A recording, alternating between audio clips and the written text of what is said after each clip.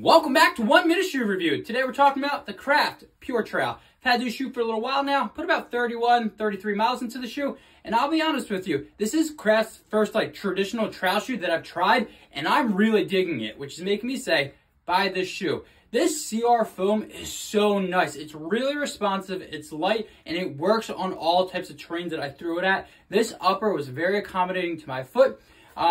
It's definitely a little bit more baggier, so if you have a narrow foot, might be an issue for you. But for me, I had great lockdown, no issues at all. The two complaints I have is, again, if you have a narrow foot, definitely a little bit baggier. And this outsole, it's not the greatest, it's not the worst, but on wet terrain, I did have some slipping and sliding. This shoe's gonna cost you about $170, which isn't bad for a shoe that you're gonna get a ton of miles in.